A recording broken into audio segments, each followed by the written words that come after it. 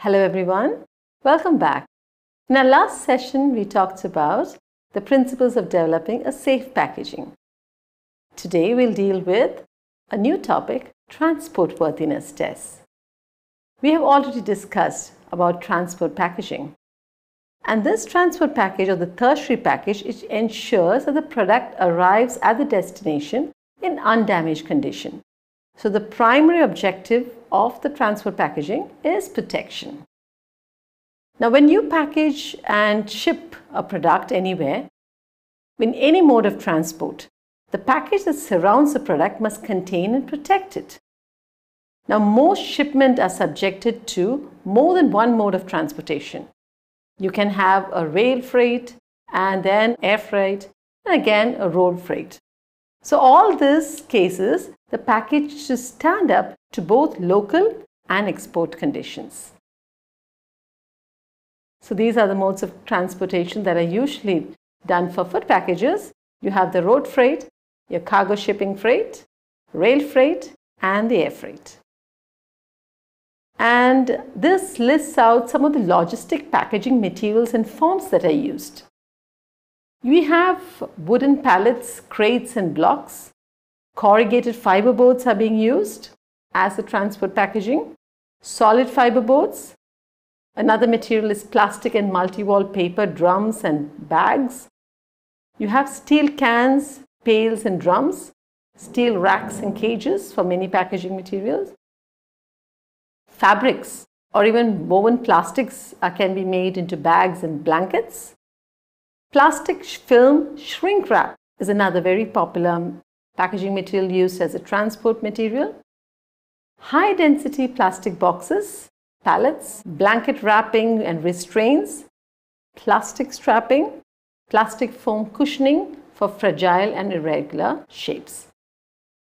Now that you know what are transport packages and what are different forms, let's go into transport worthiness tests. Now, as the name suggests, these are tests that you do to analyze the integrity and performance of the packaging during transit. So most of these transport worthiness tests are done in the laboratory. So how do you do it in the laboratory? In the laboratory, what they have is they have simulation tests. The simulation test mimics the conditions that the package can encounter in real conditions. So once you do things in the laboratory, this has an ability to compress the time in the evaluation of the package performance. So a shipment that might take several days of elapsed time can be stimulated in the laboratory in a matter of hours. Now, the specific technique for the time compression depends on the test being performed. But in our sessions on transport worthiness tests, we will be detailing each of these transport tests that are being worthiness tests that are done and how this helps in saving the time. But before we go into the tests, in this video, I would like to elaborate on the hazards, distribution hazards that the package will encounter. Three main distribution hazards are, you have mechanical hazards, climatic hazards, and other hazards. Now, in mechanical hazards itself, you might have impact, vibration, compression, deformation, and piercing or puncturing. We will detail each of these in detail in the next few slides. Climatic hazards, as the name suggests, it might include the high temperature, low pressure, humidity, dust, and light.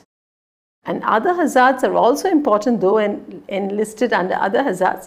These are the important ones like your biological hazards, microorganisms, insects, and rodents, and other goods which comes in contact with our packaging material. Now, coming to the first distribution hazards. One is because these hazards actually play a role in when you do the tests. Okay? So once you understand the hazards, it's easier to understand the tests that are done. So one of the important hazard is the mechanical hazard during distribution. And in mechanical hazard, impact is one of the main things. Impact is when one package hits another, an obstruction. So this impact can either be vertical, horizontal, or a stationary package which is impacted by another package. Okay. So when we have a vertical impact, what are the circumstances in which vertical impacts can happen? One is the package may be dropped to the floor during loading or unloading.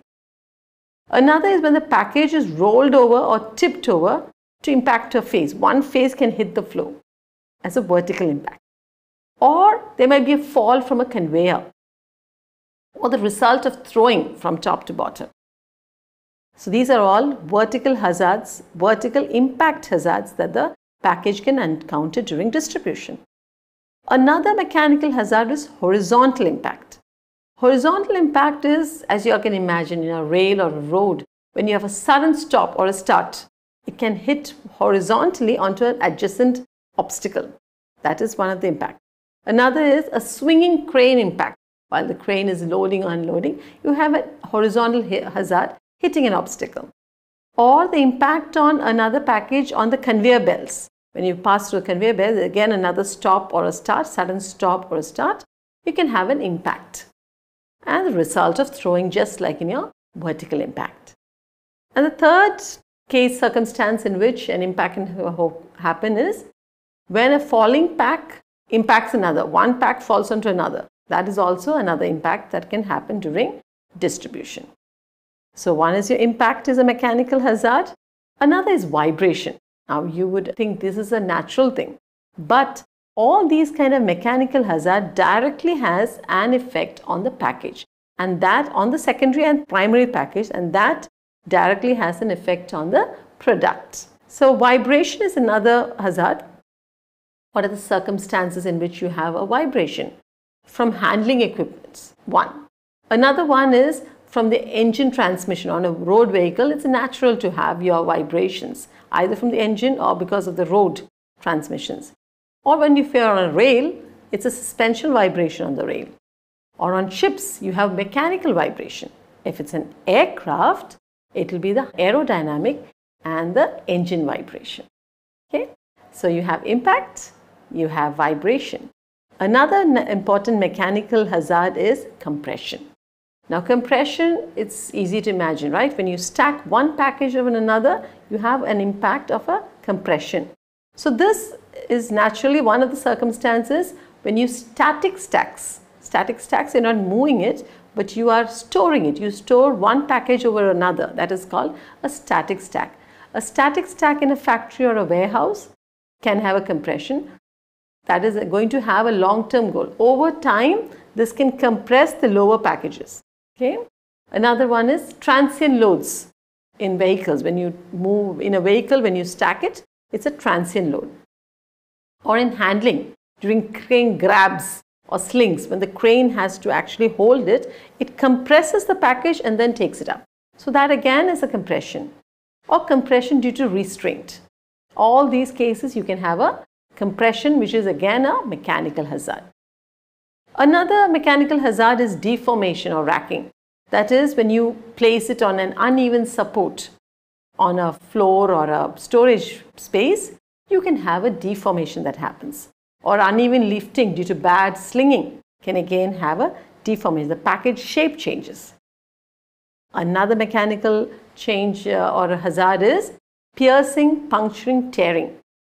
Very naturally, that happens when you try to load or unload with hooks or projections, or a misuse of the handling equipment or wrong handling. All this can result in a mechanical hazard. So the number one hazard is during distribution is a mechanical hazard. The second one, another important one, is your climatic hazard. We already said there are different modes of transportations that are used. If you have it on an air or a ship you can encounter the seawater, or when you go on a river, or you can go on a rail. All these will have climatic effects. One is high temperature. So direct exposure to sunshine is one. Proximity to boilers. When you store your packaging materials in the factory next to a boiler or a heating system, that can also have an effect on your packaging material. Plastics can melt. Packages can stick to each other. Indirect exposure to the sun in sheds and vehicles. You're not directly exposing it to the sun, but there is no circulation during the storage condition. So this sunshine can actually have an effect or have a high temperature effect on the packaging material. And then the last one is a high ambient air temperature. Naturally, air in summer times, that has an effect on the packaging material. Another distribution hazard is low temperature. That is in areas where you have, or in the winter season, or in the areas where it is cold. Unheated storage in cold climate, transport in unheated aircrafts, or cold storage. All this can lead to a distribution hazard. Low pressure is another one, very common in your aircraft. When there's a change in altitude, as in unpressurized aircraft, you have an aircraft pressurization failure. This again can lead to bursting, or it can lead to compression and deformation of your packaging material. So pressure is another important climatic hazard that can finally affect your final packaging material. Light is another one, direct sunshine, UV exposure or artificial light. All this can, so light is usually affects packages which are transparent to it. You know, when you have containers which are transparent to it, that can have an effect, or even to accessories which are directly exposed to sunshine can be affected by the light. Fifth one is water. This water itself can be, you can have either fresh water or polluted water. Fresh water, you're unfortunate to end up, your packaging material ends up in the rain. So rain during transit, or direct exposure to sunlight, puddles and flooding, condensation and ship sweat, all this will affect final package. Polluted water is even worse. Polluted water is when you pass through your ship, your cargo in the ship, you can have salt sea sprays. Salt water puddles can be there in the dock. When you have your dock, you load your packaging material onto the dock, you have the puddles that can easily enter into your packaging material. Or industrially polluted puddles and sprays are another cause. Dust is another factor which is a hazard. You have, especially in, desert places, your Middle East and other places, exposure to wind-driven particles of sand, dust and grit again affects the packaging material. Water vapor, very important. Humidity, both in the atmosphere, both at natural and artificial, will affect your packaging material. So we talked about hazards which are mechanical, hazards which can come from as a climatic hazard, and the last but not least is your other hazards which are biological or when in contact with other food. Now biological itself, you have microorganisms. So what are the microorganisms that can affect your fungi, mold and bacteria? Now, all of these have their required water vapor requirements. They will not grow at RH less than 70%. So try to keep your storage conditions in such a way that the relative humidity is less than 70%. But they do grow in a wide range of temperatures. So we need to be careful that hygiene is maintained during transit also. Beetles, moths, ants, flies, termites, a very important cause of trouble when you are transporting your packaging material. So high temperature will most probably flavor the development. RH of 70% is very favorable for most of the insects, but some may develop even below 50. So 50% relative humidity is a very ideal storage condition for your packaging materials. Mites is another problem that can happen, just like your insects, but they're more tolerant to your dry conditions.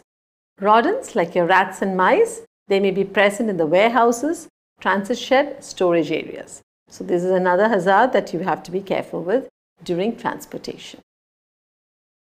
Now, in addition to microorganisms or the biological hazards, we also talk about contamination by other goods. So when you are storing it in the warehouses, you are keeping it adjacent packs. So materials of the adjacent packs can be a hazard. Because the material from the adjacent packs, it can erase your markings and printings. You can, because of the rusty metals, the wire bands and damp packaging materials, all that can finally have an effect on your transit packaging materials.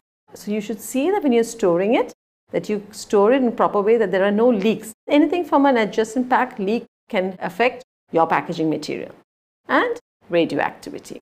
Now that we have gone in detail with the different distribution hazards that a transit package will encounter, let's move on to the testing of the different packages. Now, when you test the packages, the transit packages, there are actually two tests that can be done. One is the actual use test and one is a simulated use test. In an actual use test, you actually send limited number of the food-filled packages through whatever it is passing through, the processing, shipping, warehousing, and the whole merchandising chain. It will be exposed to naturally occurring vibrations, humidities, changes in temperature, handling abuses. So the package undergoes everything naturally as it would in real time. Now such packages are then sent for analysis. But this, as you all can understand, is a very tedious procedure. It involves cost and materials. So usually in the packaging industry, we go for simulated tests or tests that are done in the labs. Now simulation is you mimic or simulate experiences that the package encounters in real time in the laboratory. So that will involve machines and devices for producing physical stresses, or you can even have incubation cabinets where the packages are subjected to various different temperatures and humidity cycles. Now all this will be comparable to whatever the package is going to experience in the real-time trade channels.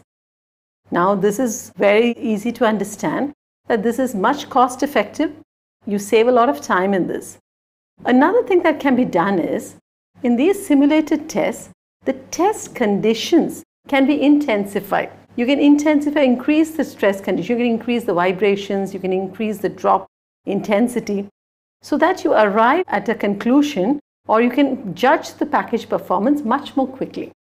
So generally simulated tests are what is usually done, and these simulated tests are what we term as the transport worthiness test, which is going to be discussed in detail in the next session.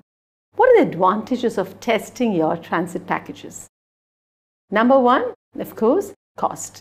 You can reduce the cost normally associated with damaged goods because you're predicting what can happen to these packages during transit and you can make corrections for that. So naturally you can avoid financial loss. Number two, it will ensure client satisfaction. Number three, you can identify the weakness of the product like I told you, and you can correct them before you send it for transportation, which is a big factor. You can make the products more environmentally friendly. How? You can eliminate excessive packaging materials. If a packaging material, if only a minimum is required and passes all the transport worthiness tests, there is no need to go in for extra packaging. And last, enhanced brand image and reputation. Testing of transit packages are done for all packages, especially for the tertiary packaging materials. So these transit packages, they should be strong enough to bear the handling, one, and the transport hazards, which we have discussed in detail, and it should protect the products that are contained in it. As I told you, in the next video, we will go in detail through all the transport worthiness tests, but I have just enlisted some of these.